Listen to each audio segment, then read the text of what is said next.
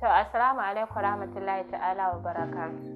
Kamar dai yadda kuka sani, sunana Amatullah Ahmad. Yau zan yi kira ne ga iyaye maza da mata masu nuna kwaɗayi akan 'ya'yansu. Ma'ana suna so 'ya'yansu su samo musu maza masu kuɗi wa'inda za su aura. To, abin da nake so ku fahimta shine, ya ke uwa, ki fahimtar da yarinyarki cewa arziki a duniya ake barin shi, ba a zuwa da shi ko ina. Sannan ka tafi da arziki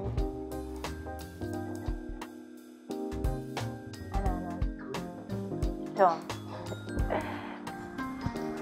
yawwa to ya ke uwa, ina so ki fahimtar da yarinyarki cewa duniya ba komai bane da ƙyale-ƙyalen cikinta. Allah subhanahu wata'ala bai halicce mu don komai ba sai don mu bauta mashi. Don haka ke uwa ya kamata ki tsaya tsayin daka ne akan yarinyarki cewa ta san irin samarin da za ta kula, ba wai irin 'yan shaye-shaye ba, irin waɗannan gayu da ba ko titi sai dai kawai su zo su yi ƙaryace-ƙaryace akan yarinya su samu su ɓata mata rayuwa. Har wani lokacin ma suna nuna ma 'ya'ya mata cewa maganan iyaye ba wani magana ba ne, saboda ma'ana suna hure musu kunne saboda su samu abin da suke so a lokacin da suke so. To, ta iya yiwa ita kuma a wannan lokacin yarinya wani tashe irin na girma yana ruɗa mata kai, ko da kin mata magana ba za ta tsaya ta ji ba. Shi yasa ake so da nasiha da kuma faɗa, kuma sannan a haɗa da addu'a, saboda ba wai duka ko zage-zage ko wani abu shine yake kawo tarbiyya.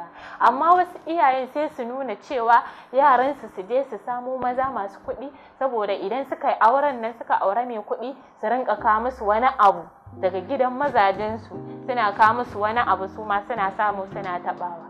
Ke uwa, me kike fata idan yarinyar ki ta yi aure? Ki mata fatan zaman lafiya da kuma zuri'a ɗayyiba. Ke karan kanki kin ga kin samu jikoki na gari waɗanda zaki alfahari da su, ba wai a ce yau wannan ɗan daban jikanki bane, ko yau wannan ɗan shaye-shayen jikanki, ga wani ɓarawa an kama a ce duk jikanki bane. Ta sanadiyan ne, ta sanadiyan kwaɗayi, ko kuma in ce ke ma baki ba mu wa yarinyar ki tarbiyya, ballantana ta samu ta ba mu wa ita ma 'ya'yanta. To kin gani, kin cuce ta kuma kin cuci 'ya'yanta. Don haka kin cuce ta kuma kin cuci 'ya'yanta. Shi yasa kwaɗayi ba wani abu bane. Ya ke uwa, ki tsaya ki natsu. Duk wani wanda ya zo neman ɗiyarki, to ki tsaya ki bincike, kamar yadda mahaifi ma zai yi bincike akai, ya san wane ne shi, waye asalin shi, me sana'an shi. Idan hakko ya tara wa'innan abubuwan da ya kamata a ce kun aurar da yarinyar ku, to ya kamata ku ɗauki ɗiyarku ku bashi, sannan kuma ku bi ta da fatan alkhairi, ba kwaɗayi ko wani abu. Saboda irin wannan kwaɗayi da kuke nuna yana jefa 'ya'yanku ga hallaka, don wani zai iya kawo sadaki, ya kawo kuɗi, ya kawo komai da komai, ba don komai ba saboda kawai ya cimma burin shi akan yarinyar ku. Daga ranar da ya cimma wa burin shi, zai iya barin komai da komai da ya kawo ya ƙara gaba, saboda burin shi ya riga da ya cika, ya ban muku. To ko kuma a wannan lokacin kuna cikin halin bakin ciki, shin wannan kaya da ya kawo muku da kuɗaɗe akwai wani amfani da ya rage saura zai muku? Ya kamata ku yi tunani. Haba iyaye, idan ba ku kwaɓe mu ba, su waye nan za su kwaɓe mu? Tarbiyya a hannunku take, kuma ku sani cewa Allah subhanahu wata'ala zai tsayar da ku kuma ya tambaye ku kiwon da ya baku, ya kuka tafiyar da shi. To don Allah ya kamata a ce lokacin da Ubangiji ya tsayar da ku samu amsa da za ku bashi.